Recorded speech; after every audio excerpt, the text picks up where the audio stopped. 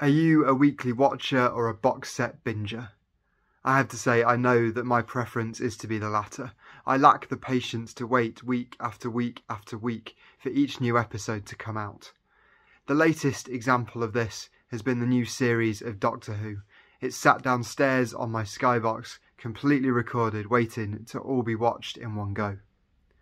It's the way I prefer to watch these kind of series, but it comes with some risks. It comes with the risk of spoilers, being told what the ending is before you get there. It can be so frustrating, knowing what's going to happen before you see it. But in some ways, it can help with the anticipation too, looking out for how that twist ending is going to be made. In some ways, Advent feels exactly the same.